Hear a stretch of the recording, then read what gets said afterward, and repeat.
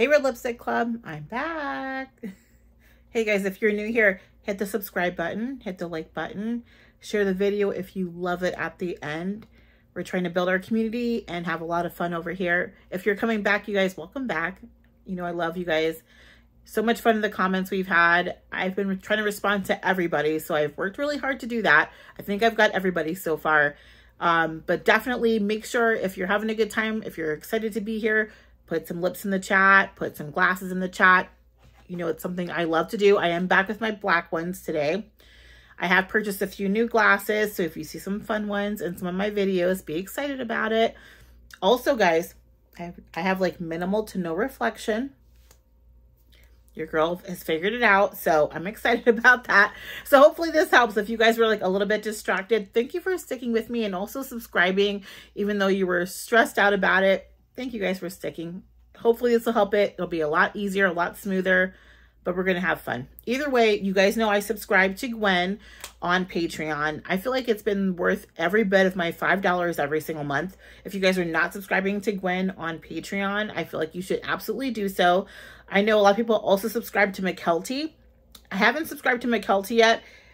I feel kind of back and forth because I feel like I'm wishy-washy about her, but I still want to support her. So I will always push people to support McKelty because these kids that were on this show, you guys, literally for over a decade and didn't get a dime from it. So I'm like, can we make sure that these kids walk away with something from being on reality TV? Besides their parents, I guess, doing what they do, can the kids walk away with something from being on this reality TV show for as long as they were?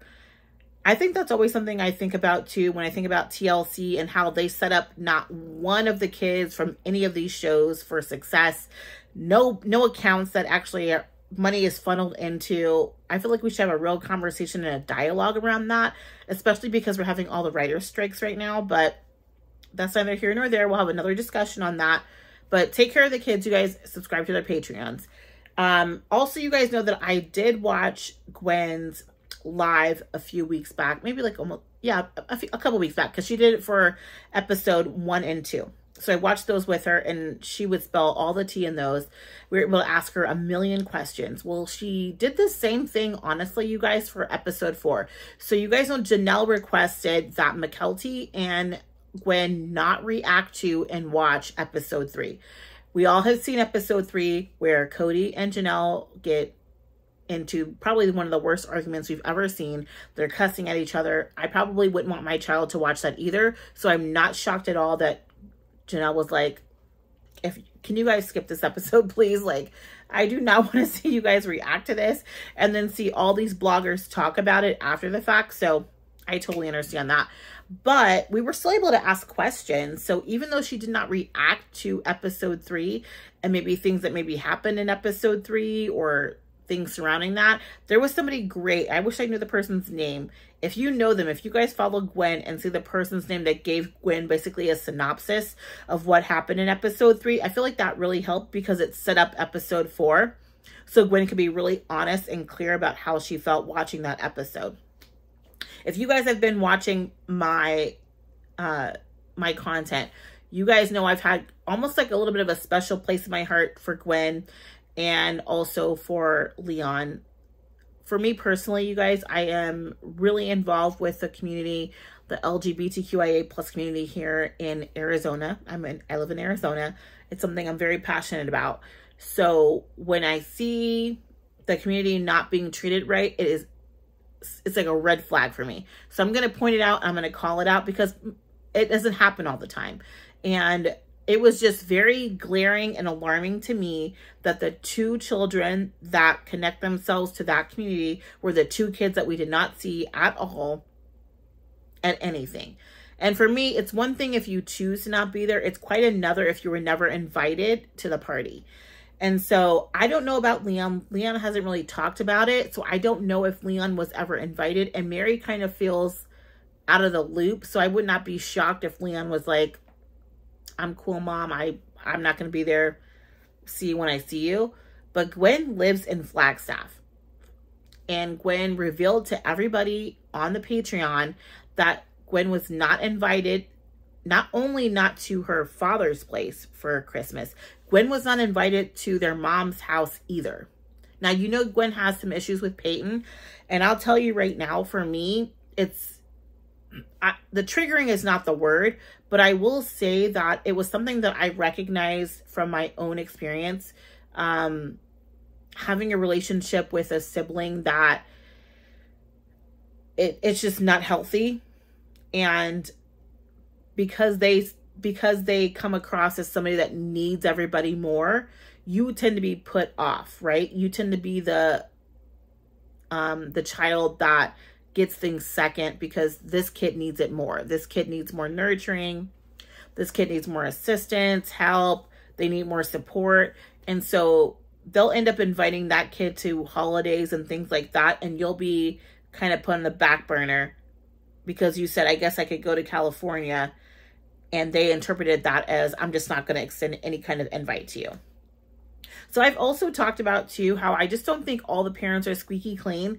And it's funny, I posed the question if anybody really thought that, number one, Janelle would have left Cody if he would have told her that he wasn't attracted to her. And I basically pointed out, I don't think at all she would have left him. And she might be more confident now, but I think 20 years ago, Janelle would not have left Cody for that. She would have figured it out. And I would not be shocked, honestly, if this entire time he really wasn't physically attracted to her. He was mentally attracted to her because she was smart and engaging. But it would not shock me in the world, y'all, if he came out and said he was never attracted to Janelle, to Christine, to none of them. I would not be shocked at all if that's what it is. But when I look at how Gwen is looking at the situation and not being invited to her mom's, not being invited to her dad's, there's more than one person in this scenario that is not doing right. And I don't think any of these parents are squeaky clean.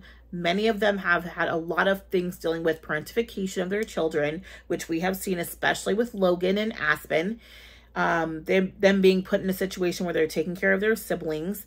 And I'm looking at Gwen's situation, and I wouldn't say that I'm concerned, but I don't know if Christine is being as transparent as she should be. I think she put a lot of the weight of her relationship with Cody on her children. And I remember, and I'm sure you guys remember, when Isabel was talking about how almost codependent her mom was with her regarding relationships and just kind of talking about everything. And I don't know how codependent Christine was with her children when it came to the relationship. And then I'm also now fast forwarding the codependency that maybe Peyton has with his family and not having to take any accountability or responsibility.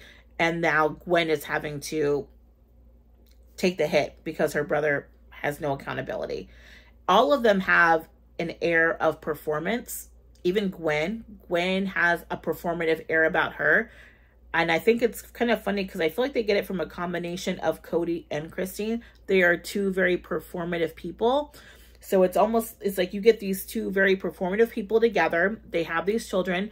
And then you have these kids in a situation where there's so many of them that nobody gets enough attention, right? And I think if any of the kids that are showcasing having a lot of performative attributes, it would be Christine's children. And you're seeing it a lot with McKelty.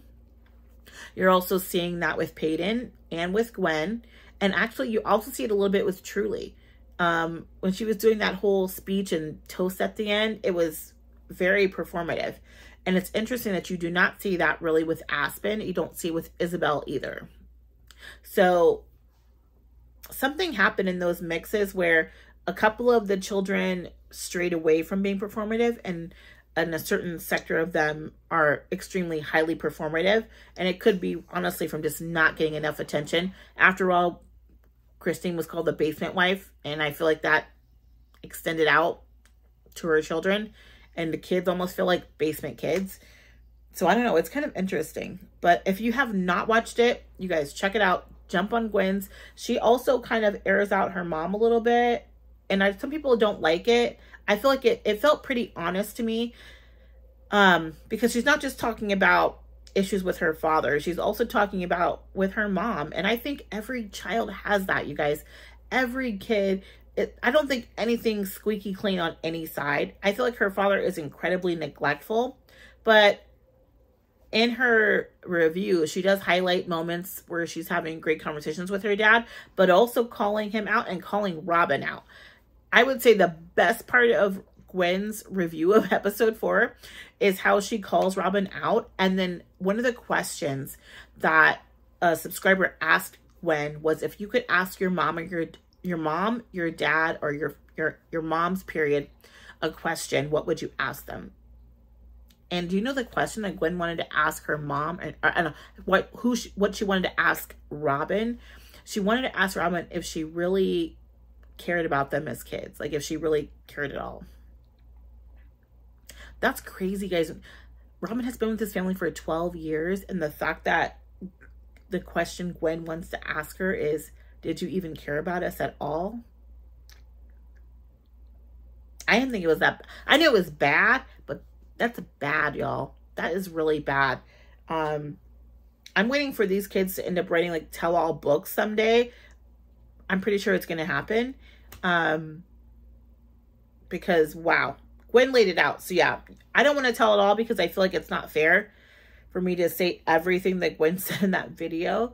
But I will say the huge takeaways was that Gwen was not invited to Christmas by either parent.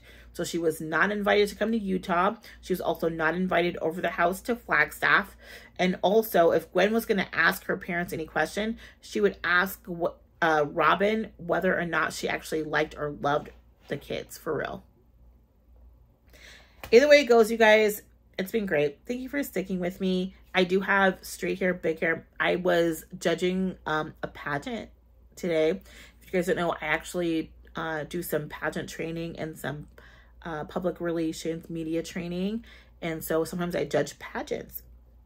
Random thing. So yeah, so I'm totally blown out. I'm a whole moment, but I thought I would still come to you guys and have a chat and talk a little bit about this. If you guys are new here, or if you haven't seen, I'm going to be doing a live tomorrow, Thursday. Well, actually, not tomorrow. Today is Thursday. I'm going to be doing a live today. So 7 p.m. Pacific Standard Time. It's also AZ time. I live in Arizona, you guys. Our time is super weird here. We don't change. So the easiest thing to do is to connect us to California right now. So we're on California time. So we're going to be doing it at 7 p.m. I'm going to be online. We're going to chat about Sister Wives. We can chat about this.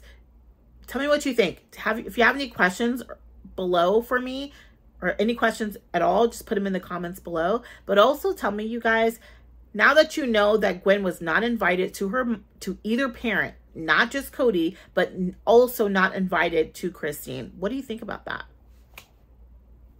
Does it make you look at Christine differently, or maybe Gwen differently? Does it make you ask questions like, what was going on? Why was Gwen not invited? I don't know. It had me thinking about a lot of different things. I want to know what you think. Put it in the comments below. Until next time, you guys, I will see you on the live later. Bye.